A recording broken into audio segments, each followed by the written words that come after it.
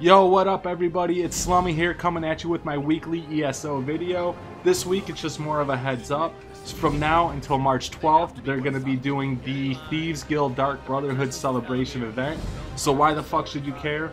Basically, you get double reward drops for world bosses, delve bosses, you get double defiled whisker drops from the trial mall of Lorcage. I don't even know how to pronounce that, but from the bosses, increased rewards for completing heists and sacraments, and double harvesting resources from crafting nodes. Get your ass out to the Gold Coast, Hughes Bane, wherever. Start grinding out.